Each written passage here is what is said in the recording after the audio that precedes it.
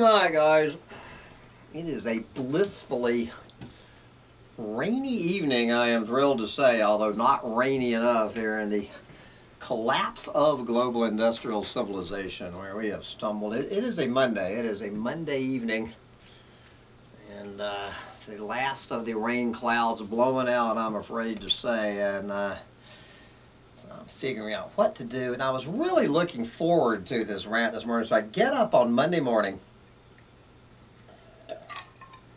turn on the mainstream media, and find the #1 story on the planet. The #1 story on the planet from none other than the New York Times is this piece titled, "Did Nature Heal During the Pandemic Anthropause?" Where we see the word anthropause in the headline in the New York Times. And so I was really looking forward to this. Of course, we all know the question, did nature heal during the pandemic anthropause? And the answer is, of course, it did not heal. COVID precautions created a global slowdown in human activity and an opportunity to learn more about the complex ways we affect other species. Uh-oh, guys, I think I have the wrong hat on. What hat am I wearing? Well, you know, before you get too mad at me wearing this hat, there is no hat in the Doomosphere that says WASF better than a Donald Trump hat. We're going to let Tigger wear his own version of the ultimate WASF hat you can find in the Doomosphere. Anyway, so the problem with this article is it's awful. I mean, the New York Times you know, I knew they weren't really going to get into it, like they weren't going to mention the, 29 billion masks floating around the ocean or whatever. But this was truly embarrassing, this article. You know, People magazine could have done a more in-depth analysis to the question. I mean, basically, they took the cop-out answer, you know, that there were some winners and some losers, that some of our fellow Earthlings were better off during the corona panic, and some of our fellow Earthlings, you know, such as the ones who ended up in the stew pot or choked to death on a mask or whatever, you know, those fellow Earthlings did not fare so well, but it was truly embarrassing. So I found myself without a rant, but fortunately my alert listeners. So anyway, we're gonna have a coin toss. What do you guys want? The heads is we're going to hear from Umair Haque, who I talk about probably too much here. So on one side of the coin we have Umair Haque, and on the other side of the coin, the tails, the ass side of the coin, of course, we have the head side, which would be Umair, and the ass side, which would be Elon Musk. You know, I don't talk about Elon Musk here on this channel because I simply don't want to give the guy any more press than he already doesn't deserve. This jackass, you know, he is below my contempt. And anyway, I mean, I could give a damn about Elon Musk. But anyway, we're going, so what do we say? Heads, Umair, ass, Elon. And the winner is, well, I dropped the coin. The winner is, it is ass. So we might come back to Umair tomorrow, but the ass has spoken, and we are going to check in with Elon Musk, and maybe this will be the only Elon Musk rant. I promise you and Sancho it won't be that long. This isn't this long article out of Salon magazine today by a writer named Emil Torres. And this is Emil. I don't know if Emil is male or female. I mean, why does it differ? Why does it, I give a damn if Emil is male or female. But anyway, Emil is looking at Elon Musk, how Elon Musk sees the future. His bizarre sci-fi vision should concern us all. Musk is sweet on long-termism, a vision of deep future human happiness that is even crazier than you think. Yes, so what I'm going to do, I'm just going to read the preface to this article, and then this article gets way, way too deep into this very esoteric subject, which is interesting on one level, but it's way beyond an article to read out. But I will put the link, so if you are piqued by anything here in the preface to this article, you should go on the link and get deeper into it. But let's hear just the lead-in to this. They start off with a quote from Elon Musk, which I 100% agree with. Thank you, Elon Musk. The world has gone mad. There you go. I guess that is a tweet from Elon. In case you're unaware of it, Elon Musk wants you to know the world has gone mad. And certainly Elon Musk is one of the poster children for that fact. All right. What does Elon Musk want? What is his vision of the future? These questions are of enormous importance because the decisions that Elon Musk makes unilaterally, undemocratically, inside the relatively small bubble of out-of-touch tech billionaires will very likely have a profound impact on the world that you and I, our children and grandchildren, end up living in.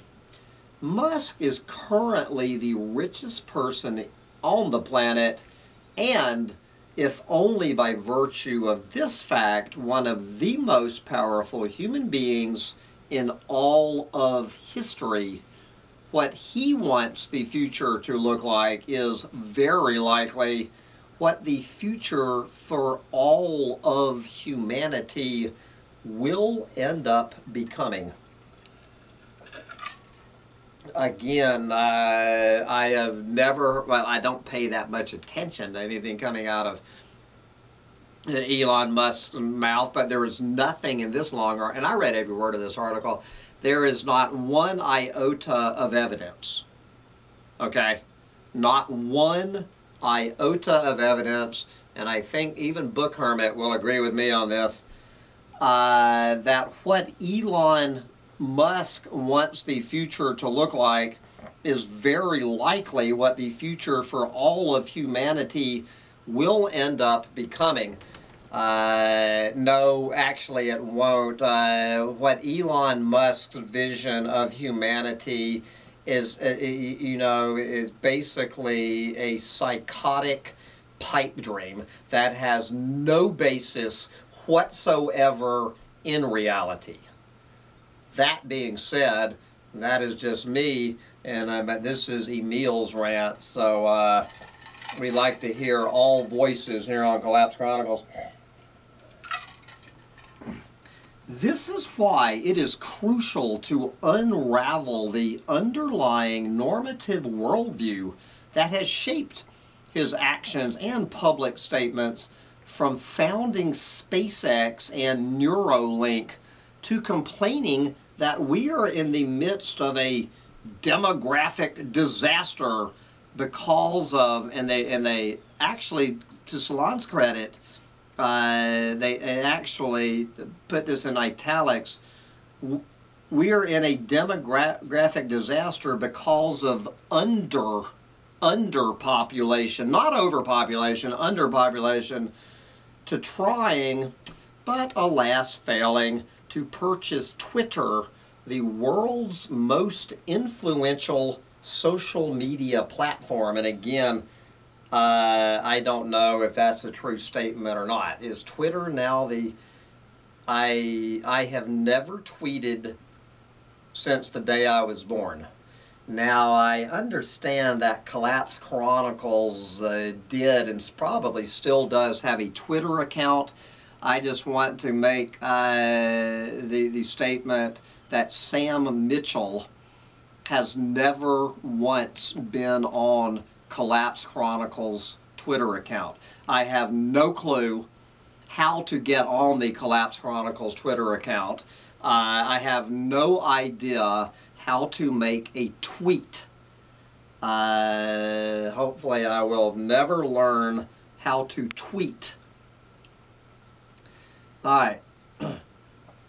Musk has given us some hints about what he wants. For example, he says he hopes to, quote, preserve the light of consciousness by becoming a spacefaring civilization and extending life to other planets, close quote. And again, I do not know if this next phrase, if Emil is being ironic or not. I honestly don't know if what I'm getting ready to read is irony or not. Although, this is Emil, not Elon, although there are good reasons for believing that Martian colonies could result in catastrophic interplanetary wars that will probably destroy humanity.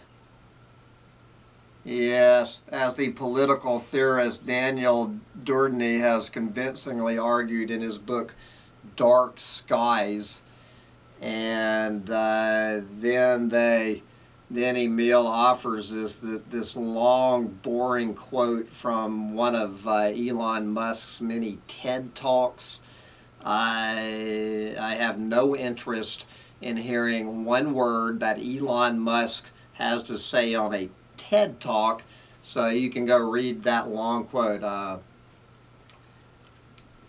But more to the point, thank you for getting back to the point, but more to the point, Elon Musk's futurological, I love that word, futurological vision has also been crucially influenced, it seems, by an ideology called long-termism. Although long-termism can take many forms, the version that Elon Musk appears most enamored with comes from Swedish philosopher Nick Bostrom, who runs the grandiosely named Future of Humanity Institute, which describes itself on its website as having a, quote, multidisciplinary research team that includes several of the world's most brilliant and famous minds working in this area. And I just want to, for the record, I contacted, back when I was doing interviews, I did invite Nick Bostrom to appear on Collapse Chronicles, and he very politely declined to be interviewed by Collapse Chronicles because you know, he's one of these guys thinking that we're going to colonize, not just colonize Mars, but colonize pretty much this whole corner of the Milky Way. Not just Mars, not just this solar system, but anyway. For example, consider again Elon Musk's recent tweets about underpopulation. Not only is he worried about there not being enough people to colonize Mars, quote, if there aren't enough people for Earth, close quote, he writes, I guess on a tweet, quote, then there definitely will not be enough people for Mars. Yes. He is also apparently concerned that wealthy people are not procreating enough, as he wrote in a May 24th tweet, quote, contrary to what many think, the richer someone is, the fewer kids they have, close quote.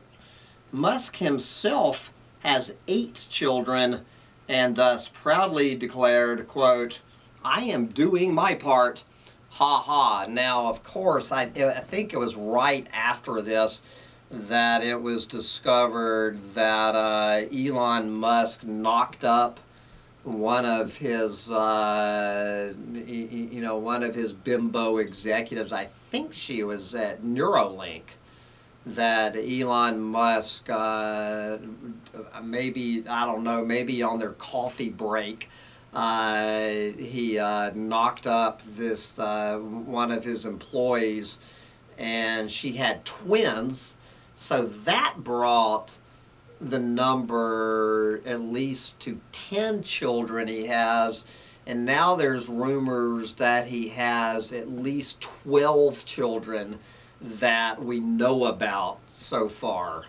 The richest man in the world, in my guess, is a hell of a lot more than any 12 children.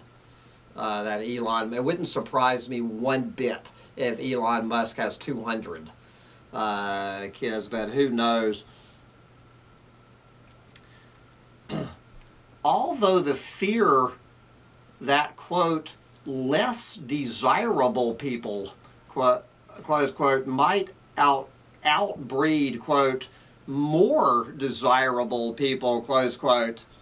And then, of course, the editor had to put in here phrases that Musk himself has never used, can be traced back to the late 19th century. And then later they get into this. And I was thinking of reading this long section, but as long as we're on here and rambling away on this Elon Musk thing, and they never make a case that Elon Musk totally buys into this, but you hear this argument all the time from breeders, and it just, I mean, it hurts my intelligence to, as a non-breeder, to hear this, that the only people who are going to, like, get a vasectomy before they ever have a kid are the smartest people in the world. And so if you're smart enough to understand not to breed, and you don't breed, then you're taking the most intelligent people, such as myself, of course, and you know by this definition, out of the gene pool. And that if the smartest people on the planet, meaning people like me who have never bred, you see that that only people not smart enough to realize that not breeding is the only way to save the planet are going to end up breeding. So this person, Emil, is I can't tell whether what Emil's, but because the article moves from this is actually an article about Nick Bostrom a lot more than it is about Elon Musk, but Nick Bostrom doesn't sell magazines. Elon Musk does. So they make this desperate ploy to make this article sound like it's about Elon Musk, and then they barely mention Elon Musk again the rest of this book-length article and go on this rambling, and it is interesting, about long-termism and all of this stuff, and they talk about this argument that Nick Bostrom is promoting, that only stupid people will end up breeding if all of these smart people stop breeding. And which sounds to me like that comment is so stupid that Nick Bostrom, like Elon Musk, must have 12 children himself. anybody promoting that argument is so stupid. I hope to hell that they don't ever breed. But anyway, that's my comment. I completely reject on every statement. It is a cop-out. It is a chicken shit cop-out. Nothing more. That crap.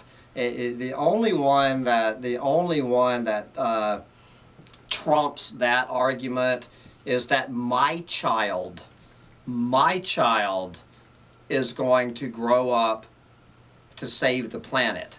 The only way, George Carlin has a great, hilarious monologue on this. If you haven't heard the George Carlin monologue on my child is going to grow up, essentially, George Carlin says, no, your child is not going to grow up to save the planet. Your child, like everybody else's child, is going to grow up to be a clueless moron. Okay? Nobody gives a damn about your kid, your grandkid. Your kid is not going to grow up to save the planet. Your kid is going to grow up to do his or her part to destroy the planet. Anyway, we might be getting off course, but as I say, the rest of this article, which goes on and on and on, for good Lord, has nothing to do with Elon Musk. It's all about Nick Bostrom and some interesting stuff in here. And the only link to Elon Musk is that Elon Musk is a fan of Nick Bostrom. And so I'm sorry that Nick Bostrom declined. Maybe Elon Musk would agree to be interviewed by Collapse Chronicles. Should I send Elon, does anybody have Elon Musk's email address where I can get Elon on the show and ask Elon himself how many kids he really has? But anyway, guys, let's just skip ahead.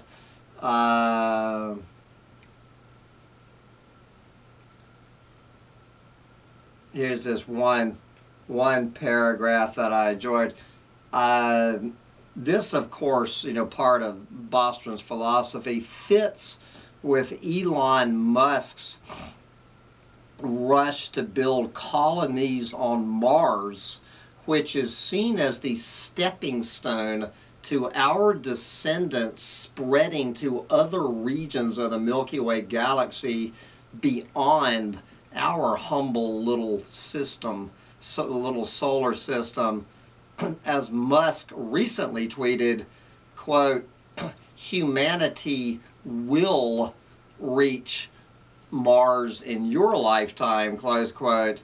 And in an interview just last month, he reiterated his aim of putting 1 million people on Mars by 2050. Okay. If Elon Musk or anyone else believes that there will be 1 million people living on Mars in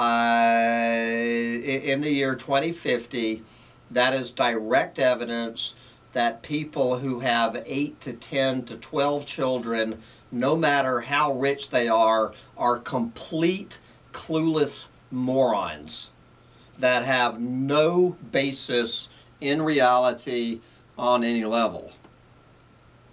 Does anybody believe, the question is more, is there going to be 1 million people on the blue planet by the year 2050, which was the subject of Umair Haque's essay, which maybe I'll read tomorrow, called We're Not Going to Make It to 2050. We will check in tomorrow.